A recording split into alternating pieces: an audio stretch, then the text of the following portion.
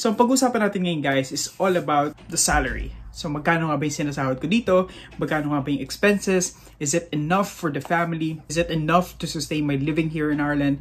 Or pinagsisisihan ko ba kung bakit ako lumipat from Saudi Arabia, which is non-taxable salary? So yung mga tanong na yan guys, I will try to address all of those.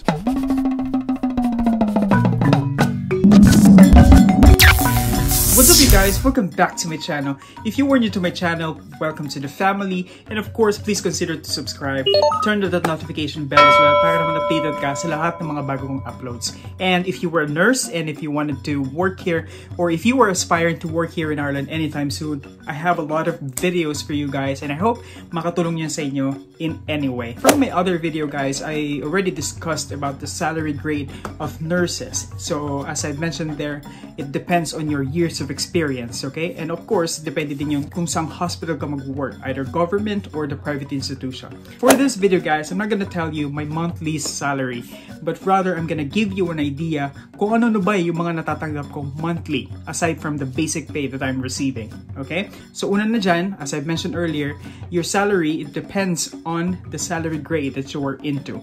And kung makakarating ka dito anytime soon, meron na tayong tinatawag na enhanced nursing salary grade. So, ibig sabihin, mas mataas na yung sweldo ma-receive mo from the old salary grade. Now guys, you are being paid here per hour. Okay? So, as I mentioned before, 39 hours per week lang ang kailangan mong bunuin. Okay? And this 39 hours per week, this is not specific for every week. So, meaning cumulative siya. So, 39 hours per week. So, in a month, roughly about 162 hours. Aside from your basic pay, you are gonna receive another or some additions, okay? Syempre, you're gonna do your night duty. So, we have here the night premiums. We also have weekend duties. So, we also have overtime. We also have bank holiday rate. So, yun yung mga additional natin. So, your basic salary, guys, is fixed, okay? However, your monthly salary depends on the aforementioned additions. And of course, let us not forget that there's a lot of deductions as well from your salary. So, unahin na natin dyan yung tax. So, magkano nga ba talaga yung tax? Kasi maraming nalilito, guys. Sa mga followers ko dyan na nalilito, ako din naman. But upon research and investigation, wow, lakas makasoko. So, I learned that yes, it is 40% guys for a single employee, okay? 40% yung deduction. Now, let me just remind you guys that yung 40% guys, it will apply if you already reach your ceiling point ng salary mo. For example guys, yung ceiling point ng salary mo, meaning ito yung taxable amount, is just 3,500. Pero dahil nag-overtime ka ng marami, nag-night duty ka ng madalas, nag-duty ka ng bank holiday, yung mga ganang bagay, lumagpas siya. For example, naging 4,000 yung pay mo for that month. So what will happen guys, yung 3,500, it will be taxable 20%. And anything beyond that will be taxable 40%. Got it?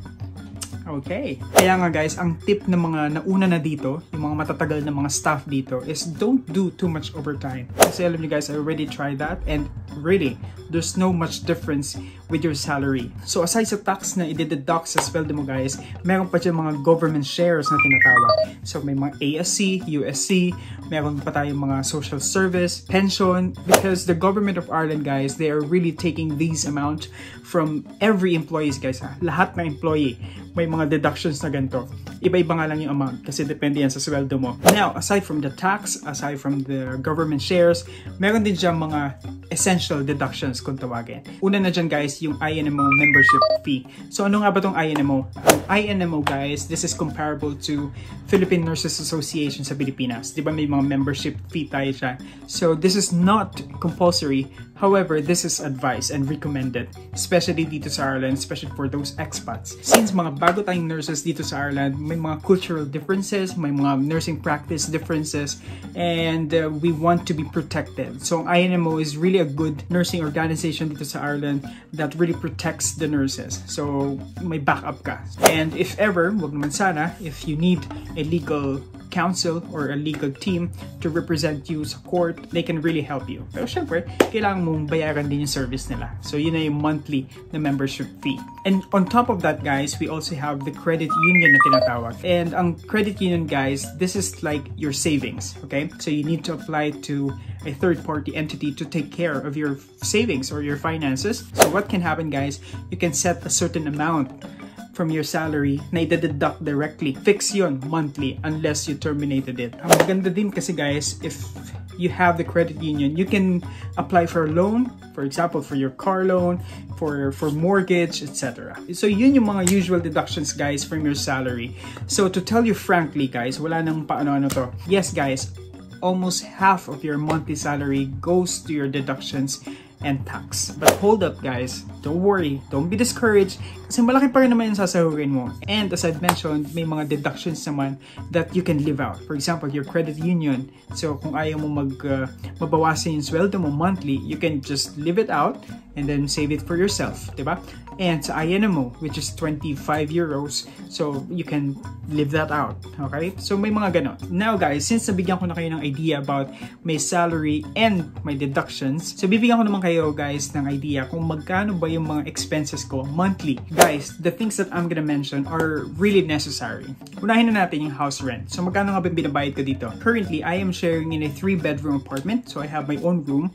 This is a single room. And we are sharing the kitchen, and 2 of the rooms are sharing 1 bathroom, and we have the living room. So I'm paying 450 euros dito, guys. So it's roughly about 25,000 pesos. So mura na to, guys, okay? If you wanted to have the studio apartment, you can have roughly about like 900 to 1,100, depende sa location. Medyo mahal talaga siya, guys. So parang 25,000 you can rent a 1 condo unit na sa Makati. But what can we do? We need a shelter, right? Next is the utilities. So ano nga ba yung mga binabayaran ko dito?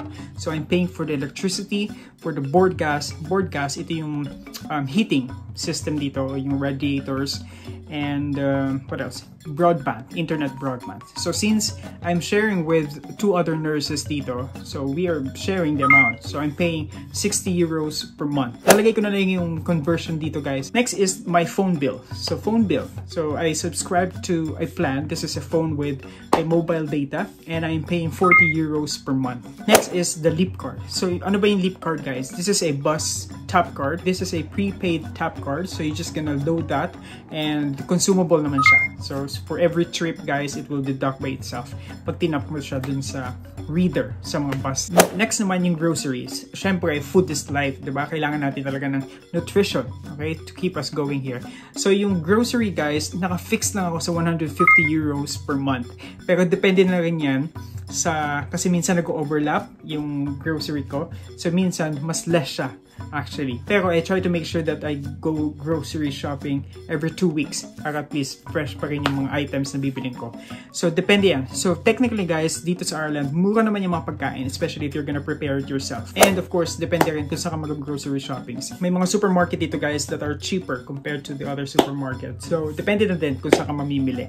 And of course, yung remittances. So regarding sa remittances, I'm still sending money to my family, my parents, and of course, I'm sending money to my wife. So roughly, depende na rin, guys, but more or less, I am sending 1,000 euros per month. And of course, aside from that, may mga random expenses pa tayo. Siyempre, minsan gusto natin mag-shopping, mamili ng kung ano-ano, just to treat ourselves. Usually, yung mga binibili ko, yung mga essentials lang talaga. Or if I wanted to indulge, usually sa mga mga damit. Pero hindi sa mga high-end na mga damit. Napakasimple ko lang naman tao. So, dun lang ako sa pennies. Okay na ako dun sa mga t-shirt ng mga 3 euros or whatnot. Mga may sale items naman, I always make sure that I need those items. If not, I'm not gonna buy it. So, in total, guys, ang monthly expenses ko is this.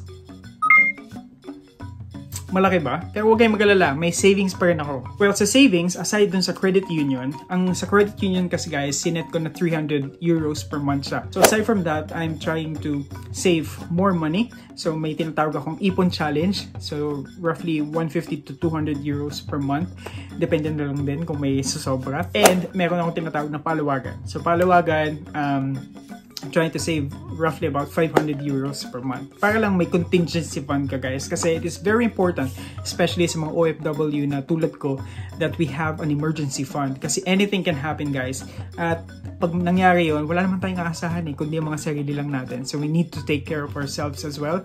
We need to have at least an amount for any untoward events or situation. Okay? So what I can advise you guys, maliit man ang sweldo natin or malaki man ang sweldo natin, we really have to save money for ourselves and for our family. Now, the question is, pinagsisihan ko ba na lumipat ako from Saudi Arabia to Ireland? Salary-wise, technically, mas malaki talaga yung sahod ko dito sa Ireland. Yun nga lang, sa Saudi Arabia kasi, walang tax yung sweldo doon. Is it worth it? Well, in my standpoint, definitely. The main reason of my transfer here, guys, is for a long-term project, okay? Number one na dyan yung free education for my son, greater opportunity, and of course, to travel within Europe na rin. And we have to understand, guys, lahat naman ng mga bansa na pupuntahan natin to work, whatever profession you have, may mga pros and cons naman yan, di ba? So, kailangan mo lang i-weigh things kung ano yung pinaka-best para sa'yo. And of course, you really have to have a good research of that country, especially sa standard of living nila, sa mga expenses. And as I've mentioned earlier, guys, you really just need to save, save, and save. Yun lang naman ang key natin dito. So, yun lang guys. Thank you so much for tuning in. I just wanted to share with you guys kung ano nga ba yung mga expenses ko dito, and yung salary and deductions, etc. And I hope that you learned something from here. And if you do, please don't forget to share and like this video. And if you haven't done it, please subscribe to my channel and like my Facebook page, Nurse Raymond 123. And once again, thank you so much for tuning in, and I'm gonna see you on my next vlog. Bye. Orange juice. Ooh, orange juice, mustard yellow shirt, background na yellow. Yellow. Kulang na lang hepatitis.